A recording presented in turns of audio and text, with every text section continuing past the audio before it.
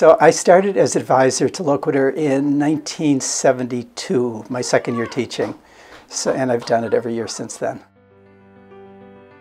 I think the hugest difference was when internet arrived on the scene, and we were the first college newspaper in the Philadelphia area to go online and to switch from the old method of printing to doing things digitally.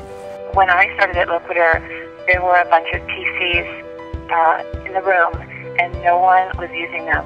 And Dr. Zurich had to give us extra credit in order to write our paper on a computer, because we were all still typing. And I remember that very scary moment of switching from my typewriter to the computer. So imagine how far it's come.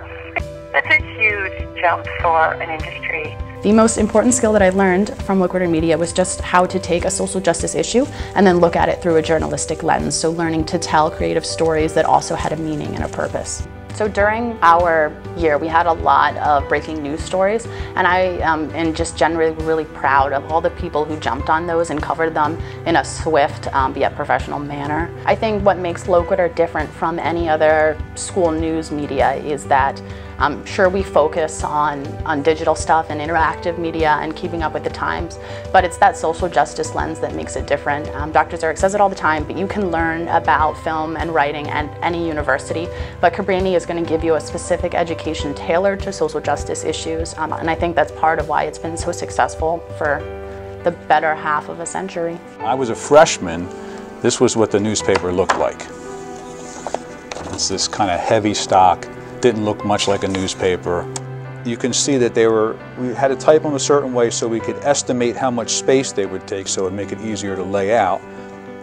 To this day, I still cannot read anything without a pen in my hand, and I still use the editing symbols that Jerry Zurich taught me years and years ago. That is me with hair, Sue O'Hagan, Janet Gennaro, Bobby Palomano, and here's a light box. The box would light up so we can see what we were doing more easily when we were cutting with X-Acto knives. In the later years, Dr. Zurich got a wax machine, and we used to run this through the wax machine, so it was waxed almost like a Post-it, where it would be sticky on one side, and then it enabled you to lay it out on this paper that's kind of like graph paper. And this is what the newspaper was going to look like. Here's page 1, this is page 7, page 6, and so this ultimately was published. I love thinking about how long the Loquiturs existed. I am a very recent person that was on the Loquitur, but during my time, I remember looking back and seeing pictures of Jay-Z originally in the newsroom, like cutting out letters to put on the newspaper, and just hearing about all of the different ways that the newspaper has evolved is very exciting to me. Memories that are funny in retrospect would be like all-nighters that editors had to do, you know, and how awful they looked the next day, but then how proud they were like 2 days later when the newspaper came out. I mean, I'm very proud of the work that the students have done. You know, I always say that there's never been a missed deadline for any issue of Loquitur, and I think that's remarkable. I think it's the longest functioning organization on campus. What students have gone on to do after they've been, you know, on Loquitur has been really amazing, and I just am very happy to have been a part of that.